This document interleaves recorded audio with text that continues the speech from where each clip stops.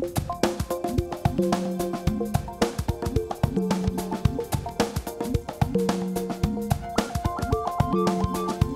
Matthew Rutter. I'm an advanced specialist respiratory physiologist and I work here at Addenbrooke Hospital.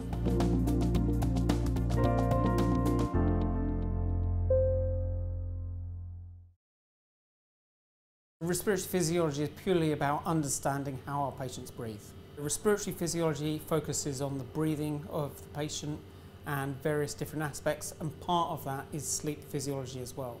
What happens is in respiratory physiology we do a lot of diagnostic tests that involve the patients breathing in and out on machines.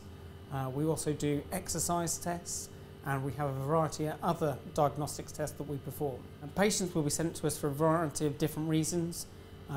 It can be just because they're presenting with shortness of breath and they've been referred by their GP, or they may have complex breathing disorders that need to be explored more by a respiratory specialist, such as a consultant.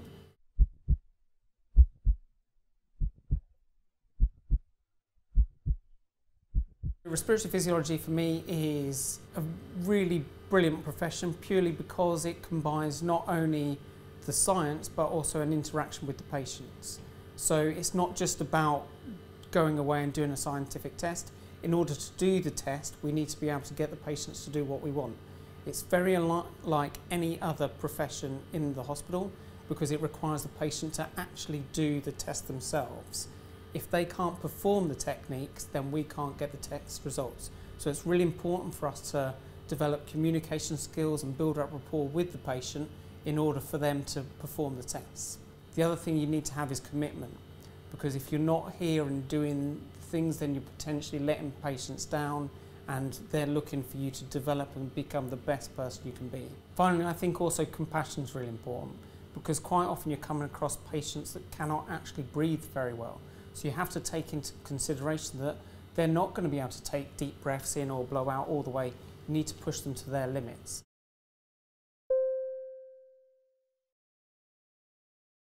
When patients arrive at the department, they'll first of all book into the reception desk. They'll then be meted by one of the members of the physiology team. This will then lead to them, depending on which test they're having, but most likely to have a lung function test. This is one of the main testing rooms within the department. In the room we have a body plethysmograph, which is used for looking at static lung volumes. We also have a pneumotac, which is used for measuring airflow and volume. We use that in the spirometry tests. And then here we have the gas analyzer, which is used in the single breath gas transfer. When the patient comes in, we'll explain the test to them, we'll input their patient details into the computer and ask them a few questions, such as have they had a recent collapsed lung at all, have they been coughing up any blood. We'll also ask them if they've taken any inhalers or if they've smoked recently, and this all gives us a better understanding of what the patient is like before they come to do the test with us.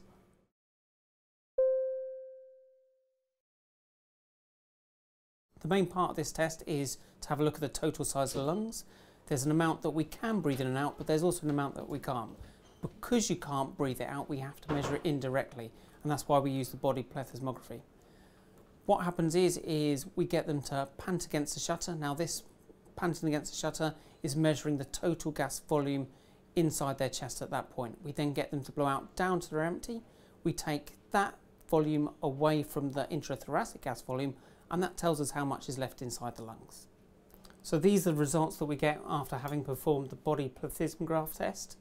We'll get measurements of airways resistance here, and then we can also have a look at how much air they've breathed in and out. So this would be their normal breathing trace.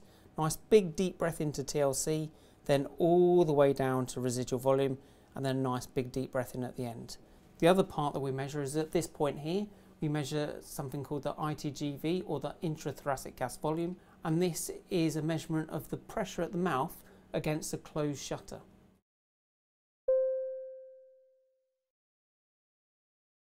The next test is looking at gas transfer, and simply put, this is looking at how well oxygen travels from the lungs into the blood. We can also get an idea of how well ventilated a patient is from this test. So with this test, we'll get them to breathe normally. We'll then get them to blow out all the way down to empty. They'll tend to take a nice big deep breath in, and that's from the gas cylinder. They then hold their breath for up to 10 seconds, and then we get them to blow out all the way out back down to empty.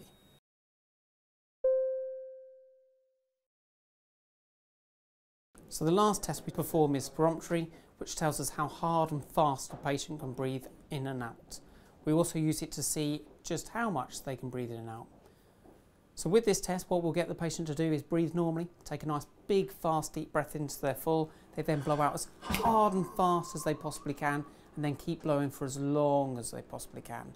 When they can't blow out anything else, we get them to finally take a deep breath in as fast as they can back up to their full. So this is the flow volume loop, and it's the main output of the test. The one on the screen isn't a normal shape. A normal shape would have a nice high peak and then fall linearly towards empty. This shape is abnormal. It's much more of an obstructive pattern showing airway collapse, and it looks much more like a church steeple than a nice high peak.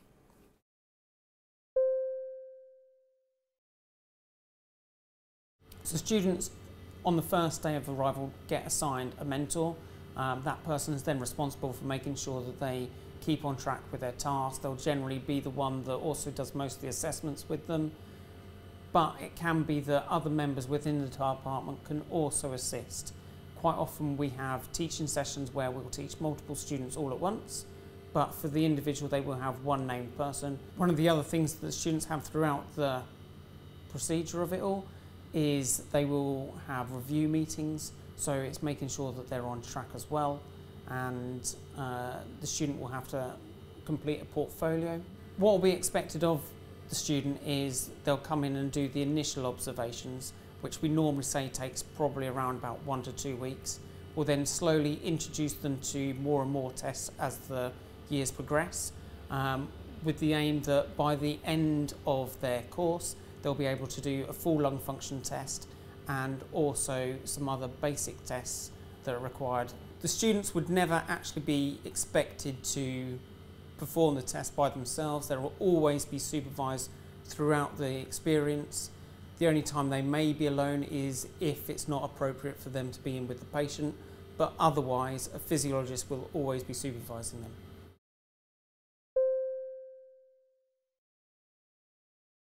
Students, when they finish, will be able to go off and apply for jobs within various different trusts. If they want to develop further, there are career options such as the Scientific Training Programme, the STP. There's also other opportunities out there, but some of those require you to be in place or position first before you can go off and develop skills further.